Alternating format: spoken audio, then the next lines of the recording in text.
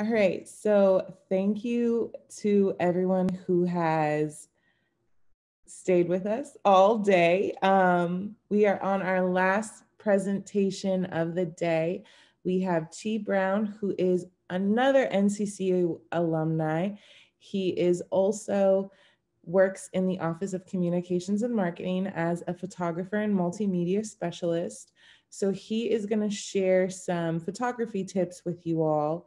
And then we will pop him back in if we have time to answer any questions that you might have. So I'm going to go ahead and share my screen so that you can all check out his pre-recorded session.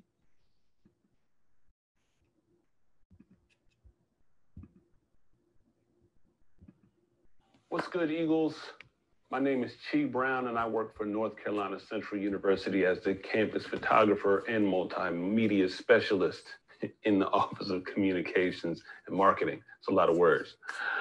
I basically take photos and coordinate much of the visual marketing that you see around campus. I got into photography about 14 years ago while selling electronics on eBay. I had become a power seller and wanted to separate myself from competing stores. So I decided to learn a bit about photography to set my listings apart from the others. I felt that having amazing photos of my products would help my listings to get more attention compared to the competition. So I studied lighting and competition in an effort to make that happen. Eventually, a few of my friends wanted me to take their photos.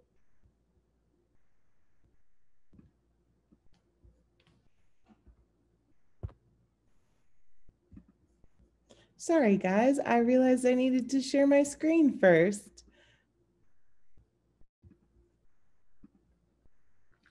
What's good, Eagles?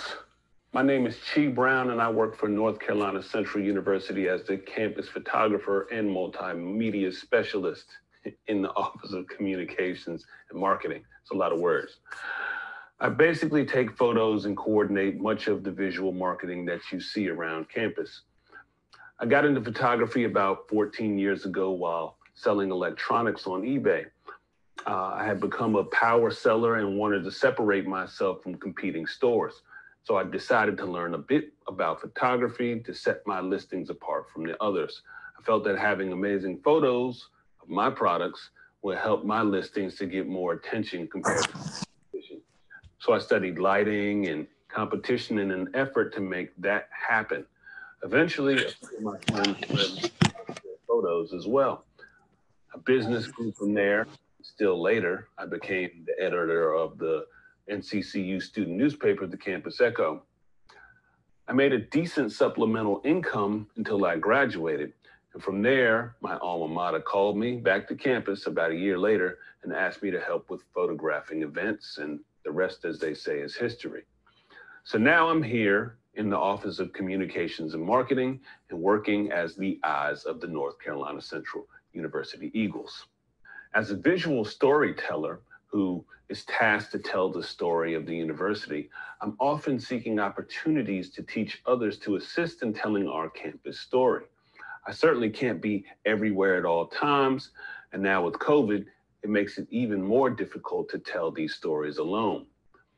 So I thought this would be a wonderful opportunity to simply talk briefly about how you can control light and capture great images that help tell the story of the university visually.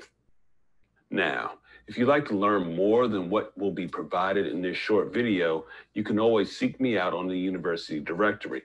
I'm always open to help students learn to use their cameras and build their photographic skill set. Learning to capture and control your light is what separates the top photographers from all the rest. The word photography actually means drawing with light. The camera is the first tool you'll have to help in controlling that light. I often see student photographers who are learning to produce images themselves, and they sometimes miss opportunities to learn all the tools that are provided to them inside their cameras. So my first lesson to most students is to teach them to shoot in full manual mode, no automatic modes for controlling your light. Take a week or so and force yourself to shoot with your camera in full manual mode. This is the first step to mastering your ability to control the light. Think of it like this. It's almost like driving a car. If you learn to drive a manual stick shift, you can basically drive any car. Same goes for cameras. Learn to shoot in manual mode and you can use any camera and get the control that you would need to get for good exposures and to make great photos.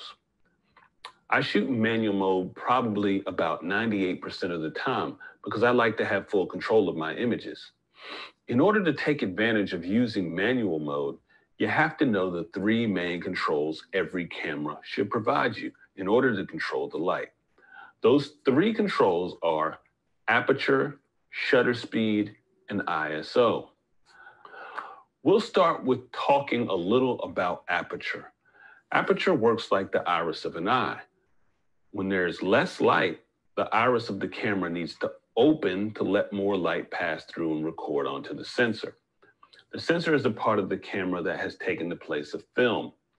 Many of you probably don't recall film cameras, but film recorded the light prior to the advent of the sensor.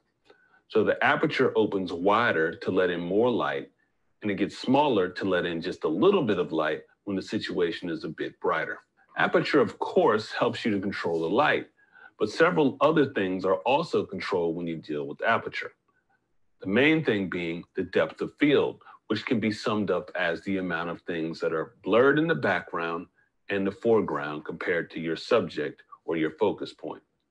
So if you're looking here at this picture, me in this frame here, you'll notice that behind me, if I have everything done right, like I'm controlling the camera, so I'm not sure, but behind me, these monitors should be slightly blurred. They're not in good focus. I should be in good focus or decent focus. And anything in the foreground, say my hands now, are probably going to be a little bit out of focus where they are compared to my face, right? So this is because the aperture on the camera in front of me is it gives a shallow depth of field. That means it's wider. You have a wide aperture. I think the aperture is probably about at 2.8 now, which is pretty wide. The lower the number, the wider the aperture. And the cameras can get, now they get to about, what is it? 0.095. So, most of them are going to be around 1.2, 1.4, 1.8. Those are going to be the wider ones that you can get in prime lenses. In zoom lenses, 2.8 is pretty much the lowest you're going to get. All right. So this phenomenon of the background blur is often referred to as bokeh. So if you're focusing on a person, the aperture is what you would use to create those blurry backgrounds. Bokeh is the element of photos that everyone loves, and the cell phone companies try to reproduce with filters and fancy app options that allow you to digitally blur the backgrounds. Now, doing these things in your camera instead of your iPhone will render much better looking photos, I promise you. Getting those blurry backgrounds and foregrounds can be tricky depending on the lens options that you have. You normally want a lens with a wide aperture. Now, often cameras come in kits, and those kit lenses that come with cameras don't have much of a wide aperture. But sometimes you can zoom way in to accentuate the blur that you do have by opening the aperture up as wide as you can. A lot of times on the longer end of a kit lens, it's about f5.6. If I remember correctly, I haven't had a kit lens in so long. So you open it up as long as you can, and then you open up the aperture as wide as you can, right? Those longer lenses tend to amplify the blur effect or bokeh effect. A better option I would suggest would be to purchase a cheap 50mm prime lens or 85mm prime lens with a wide aperture. Prime lenses again are fixed focal lengths. They don't zoom in or zoom out, and because of that, they tend to be cheaper, but they also tend to have wider apertures, which means that you can get something that's about f1.4, which is really wide, really good in dark. And that lens it's not going to, break the bank. These lenses are great at getting you that bokeh look without costing you an entire refund check. There's a Chinese version of a 50 millimeter lens for Canon and Nikon cameras on Amazon that costs around 50 bucks.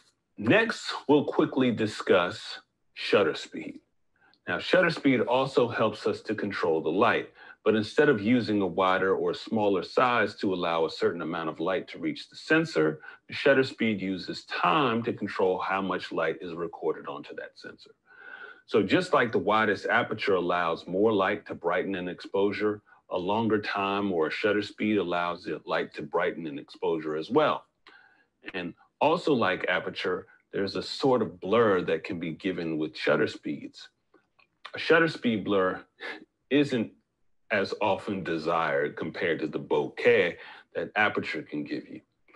Still, you can create some creative images using blur that shutter speed provides, but this motion blur rather than focus blur, and there's a big difference. You have to be careful with slower shutter speeds. They can ruin photos pretty easily in darker conditions. The basic rule is that the quicker shutter speeds will get you sharper images. You see a lot of photographers when they're first coming, when they first get their first camera, right, and they'll pop it out in a room just like this room, right?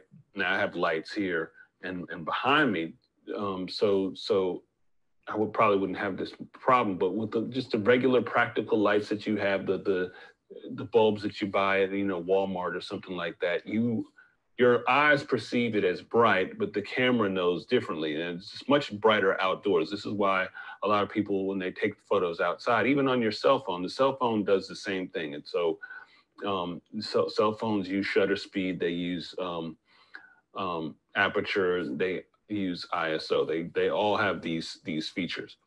But that's why you might notice if you're taking photos outdoors, and the photos always look more crisp, clear. All the colors look great. When you bring it indoors, the colors are kind of washed. Your focus might not be as good. It might not be as sharp. And that's because light is usually dimmer inside. So when people come with new cameras, they buy a new camera and they think, oh, this is great. I just got this Canon. It's a DSLR. It cost me, $1,000, $500, however much. And it ought to be able to take great pictures straight from the door. You bring it home, you start taking pictures and all your pictures are blurry and you can't figure out why. Well, first of all, it's on automatic. You don't have it on manual.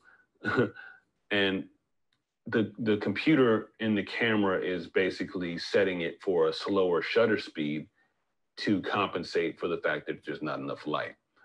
And with a slow shutter speed, you're going to see motion blur. And the motion blur may not be from your subject. You can be taking a picture of a statue in your house and you'll still see the motion blur. And the reason why is because your hands move ever so much. And what shutter speed does is it opens and closes in a certain amount of time. And if during that time that it's open, you move at all, it's going to capture that onto the sensor. So the thing to do is to have a faster shutter speed so it doesn't capture the actual movement of your hand. And believe it or not, you might think you're pretty steady, but your hands are going to move a little bit when you push that button. It's just human nature. You can't stand perfectly still. You have to breathe. You're made out of water mainly, so you're not able to stay perfectly still, and the camera will see that. So you have to use a faster shutter speed to circumvent that problem. So for example, for sports, I normally don't shoot anything slower than 1/500th of a second. That's pretty fast. You want to be able to stop the motion of the athletes and not have the motion blur in your photos. The last control is the ISO. I like to think of ISO like the volume control on a very sensitive audio device like a stereo. Imagine having a car stereo with dry rotted speakers, like in an older car or truck. They sound okay when it's turned down low, but if you turn it up too loud, it distorts the music tremendously. Now, ISO works similarly in that at lower numbers, your photos will be pristine in terms of image quality instead of sound quality now. But if you boost the ISO, you're going to subject your images to more digital noise or distortion, just like those dry rotted speakers. Now, this will, on a photo, this will be like graininess that you'll be introducing into your images if the ISO is raised too high, right? So for this reason, ISO is the last thing that I like to use to get good exposures. I tend to like clean images. I don't like all that grain in my photos. But when shooting in areas that have low light, like the B. Duke Auditorium, you have no choice other than to bring a flash or deal with that graininess. Now, I don't bring flashes into the B. Duke Auditorium or into any of our venues when we're having on-stage performances or speakers. And the reason being is that speakers, they're up there in the light and everything else is dark down there. When you're looking into the darkness, you don't want flashes popping into your face because it basically renders you blind to everything that's in front of you. So you don't want to flash people on stage. So for that reason, you have to learn how to control you know, your aperture, your shutter speed, and last but not least, the ISO. Low light photography often requires that you introduce a lot of digital noise into your images because you got to shoot at high ISOs in a lot of circumstances, like at the B. Duke. Thankfully, the more up-to-date cameras have less digital noise. So if you have a newer camera, you should be able to crank up your ISO quite a bit before the digital noise becomes visible in your images. Remember, this will all depend on your camera. And of course, the more expensive cameras will usually get you the best results. That's most of the time. These three controls are just the beginning as you learn to navigate through the world of controlling light and photography. If you're interested in learning more, find me on the campus directory and send me an email. The campus can always use more visual perspectives as we continue to document the institution through the eyes of eagles. I'm ChiBrown, and you all continue to keep soaring.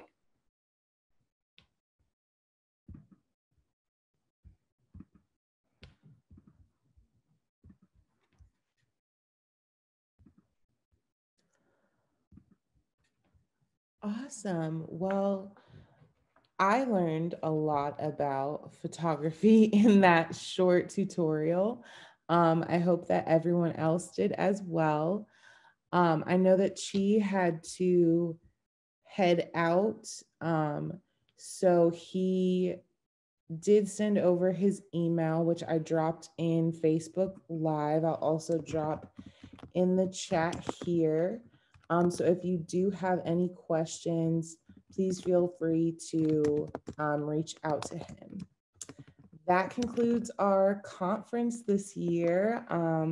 Thank you all who stayed tuned. I hope that you all gathered as much information as I did and used the resources and the connections that have been given to you to network and get ready to soar.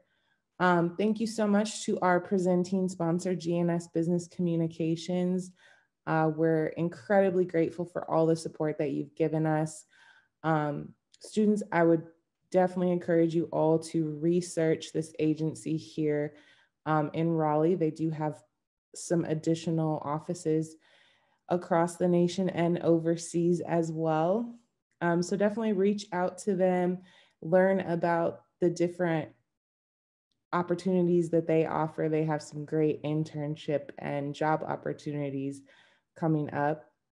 And you'll definitely hear from them later this semester as they've partnered with us on some additional programming. So thank you all so much again. I hope that everyone has an amazing afternoon, and Eagle Pride amplified.